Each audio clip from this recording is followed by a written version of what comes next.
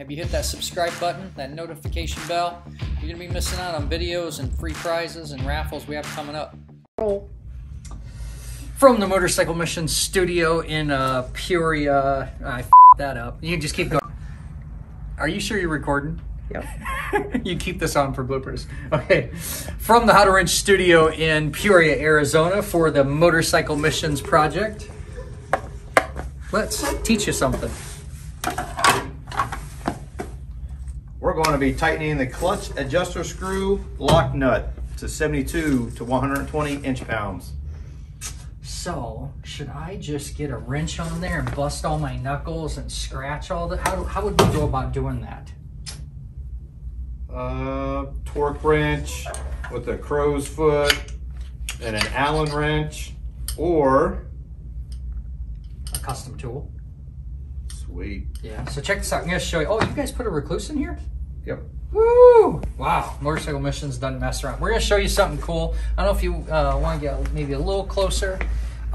This is a tool I made years ago teaching at the college. I got a couple different versions of it for Harley Davidsons, where you could take and grab onto your adjuster. In our case here, we have an Allen, and then here's our lock nut. So once we just loosen this with a special tool here, we can take and actually get our free play set up on our cable. And once we're at that point, Harley Davidson does have a specification, which is what? 72 to 120 inch. Show him that he's actually looking it up here. We aren't just guessing. I mean, we're actually looking up a torque spec here.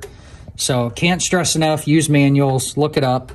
And then what I want to do is I want to torque this. But the problem is if I just try and put a regular wrench on here, just pretend I grabbed a regular wrench, I'm not able to torque it, and then I'd have to just go by feel. So I'm going to grab the new torque wrench that we're playing around the shop. We're trying to get a lot of experience on these eTork brand torque wrenches that we're using here. Loving the feel of these. So I'm going to go ahead, and what I like to do is I always start at the bottom of the scale. And it's not uncommon for me to do a half step. So I'll just sit here. We're at 50. Here's 72. Since we had 72 to 120, I'm going to go ahead here and just torque it at that. But let me show you how we can do that. And then you feel good about it, right? Because it's torqued. So I want to make sure I'm going to get in my adjuster screw. I'm going to get on there. And then I can slip my my crow's foot on here to give me workable room, right? And here's the important part of using a torque wrench on adapters is anytime we use an adapter, actually I'm going to stress this, and I'll do it backwards here. Anytime we use an adapter, we want to use it at 90 degrees to cancel out the leverage differences because of the adapter. If I'm here, let me show that. If I'm here, I've effectively changed the length of the torque wrench, or if I was here, here, here, anywhere in between there, I'm going to effectively change it. But that's what we need to do. So we don't want to create a problem. We want to just do it the right way. So I'm going to go in here. I'm going to grab on here, and then I'm going to eyeball my 90-degree cancellation. I'm going to hold this here. I might get my knee up against here, okay, and click. Okay, so that's just the first one. Then I'll go up to the 120. I think Brian had a good elbow. So 10, 15, 16, 17, 18, 19, 120. I love these gauges on these torque wrenches. I didn't show this earlier, did it out of habit already, but check this out too. Go ahead and back up. It's got a lock, so you can't move it. So I'm digging that. Go back here. You notice how I pull this back each time? Just to make sure that I'm in there. It'd be so easy to be above it and have this bottom out, and then you're not holding it and you're jacking it up. So I'm going to go in with the special tool, on here, back here. I'm going to get all my body language, everything in place, and oh, see, we got a little movement out of it, didn't we?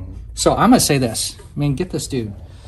So he elbow clicked this. And I'm going to say that elbow clicker, it clicked at 72, so you were there. It moved at 120. So he is somewhere in between 72 and 120. That's fun stuff. All right, there is our tip of the day for how to properly use the tools and torque it per the manufacturer. I always try to tell people, I don't necessarily want to be the engineer. If I'm given a good value on something, I want to go ahead and use it. This is just a cool way to accomplish that without $1 million worth of tools. I think the driver was probably $7 or $10 from a hardware store. Socket might have been $5.